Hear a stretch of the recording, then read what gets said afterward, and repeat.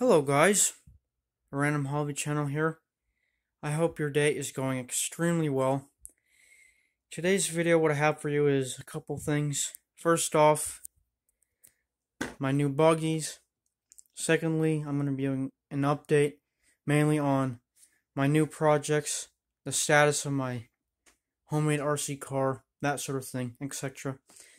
So starting off, I recently got these helion dominus 10 SCs. Got them from a friend. I'm still waiting for them to find the controllers from. However, this one here I was able to get up and running using some Traxxas parts I had lying around. I used my old receiver that came off my old Slash. It's the same system I used on that homemade RC buggy a while ago. And so for these, I'm just going to be sharing my quick thoughts, design flaws, or what I like about them, that sort of thing. So starting off, the main thing, when I did research, because I never heard of helion before I got these, everybody says the same thing, and I agree 100%.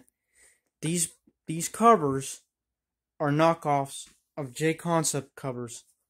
And once again, I completely agree, because right here, I happen to have one. This is a J-Concept's body. And if we look, yeah, they're pretty much identical. And here's my advice. If you're designing an RC car, you work for, a company, you're trying to get your name out there, make an original design and don't do something that's already been done, because that's a good way to damage your reputation. So yeah, but other than that, these are pretty good cars. Again, this one I did get running. They run okay. They are brushed motors. They're both four-wheel drive, which is very nice. Overall, oh, almost dropped that, sorry. Overall, I'm pretty impressed. Especially because they have metal chassis. A complaint I do have are the amount of screws they used. It's kind of ludicrous. And they used Phillips screws, which are not ideal. They always end up getting stripped. You always don't have the right head. You have to end up using a flat head. And for me, that was the case. And once again, the amount of screws they use is just crazy. This is the gear cover, okay? There's 8 screws just holding that one plastic bit on. And that's the cover to the pinion and the spur gear. You don't need that many screws. For me, I like to be able to look at the gearing quickly, take the cover off quickly and see if the spur gear is stripped, if I have to replace it or not. And 8 screws, that's going to take a while, even if you have, a power drill. But other than that, I don't have too many complaints about these cars. The bumper, it could use some dampening. And I say that because these are just solid bars, solid plastic bars. You don't always want that, because if you hit something, chances are these beams are going to crack, they're going to break.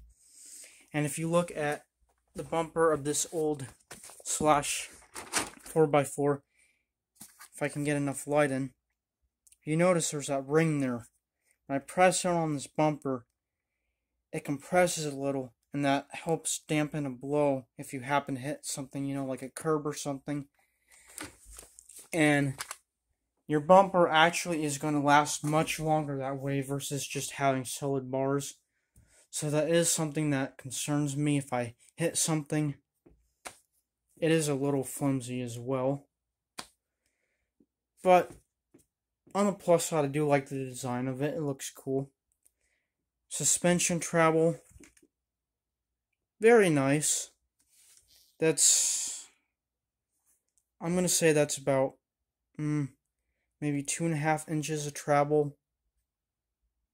Something like that. Maybe 2 inches. Shocks work alright. I know these are the stock shocks as well. I don't know if these are oil shocks. I think they are. When I put my ear up against these, I can't hear any fluid, so I assume they're not. If they are, they do need lubricant, which I do have. The battery port here, it can hold a 2S, so that's what I did since I had to put in my Traxxas ESC. Motors, they work okay. They are Helion brand. 21 turns, so they're on the slower side. Pretty torquey though. When I did a test run on this, it glided through the grass just fine. And it was pretty tall grass, probably, I don't know, 3 or 4 inches tall grass. So, you know, it was up there, but this managed just fine. Once again, these are completely identical cars, just different covers. Yeah, overall I like them. Not too many complaints, except for the ones I mentioned before. Again, I love the fact that these are metal chassis. It's really good. They even have a solid bar that goes across here. Drive shaft is a little bit thin. That's okay though, as long as it doesn't get brushed up against anything big or sharp. It should be okay. Drive shafts, I believe they are what they call dog bone. They're not your typical UV joint. If I can get a good shot there. Yeah, I believe that's what they call them, dog bone. If not, please correct me down in the comments. But yeah, I like them. Only a few concerns or complaints for the designs. But other than that, they're decent cars. They run well. Motors, again, they can handle your 2S LiPo, which is nice. Because when I first got them, this guy here, it came with your average, nickel cadmium, like 1300 milliamp battery, 1800 milliamp, somewhere in that range, and that's on the low side. And I was able to use a LiPo battery, which is nice. Servos are okay. They're on the slow side as well, but you can always change that fairly easily. But I think I'll just stick with the servos I have for now. Differentials are on smooth. I think there's ball bearings in these. I want to say there is. I didn't do too much research on these. And these are 1/10 scale. So they're the same size as my Traxxas cars. So it's what I'm used to, which is nice. Tires are pretty much the same size, same standard bolts. But yeah, I like them. Anyway, now on to the update of what I've been doing in my homemade RC car. Well, when I looked at my Slash 2-wheel drive, because I know I mentioned that before, I decided the receiver, instead of using it in a homemade RC car, I'm going to put it back into the 2-wheel drive. And that's because I didn't realize how old it actually is.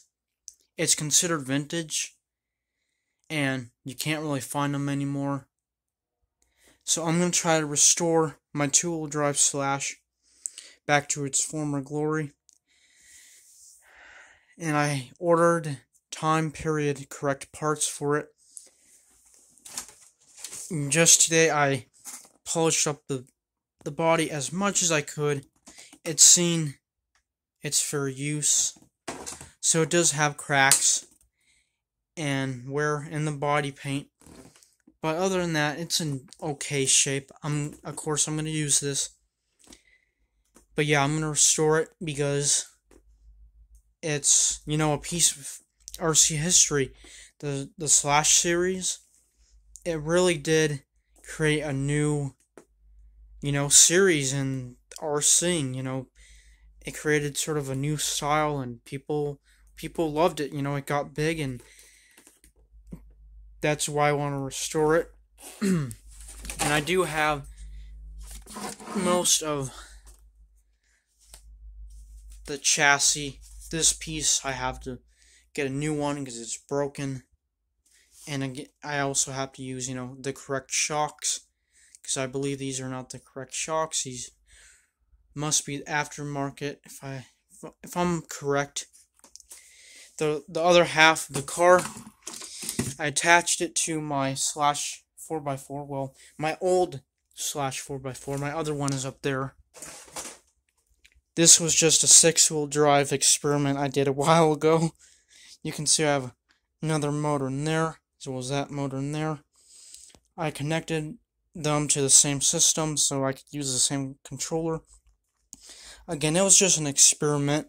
Pretty fun experiment though, but this piece obviously has to go to my 2-wheel drive when I start restoring it. Back to the homemade RC car. Well, I'm still taking my time on it, and I'm still taking a break, because I definitely want to get that 2-wheel drive restored, and I want to be able to display it somewhere if I find room. But yeah, that's what I have in mind. So yeah, I don't have much else to say. I didn't really plan this video today, I just decided to do it, so forgive me if I repeated anything, or if I missed anything, or if anything is off. I'm just doing this out of the blue today. But anyway, that's what I have for you guys today. I hope you guys enjoyed this video. Please stay safe out there. God bless.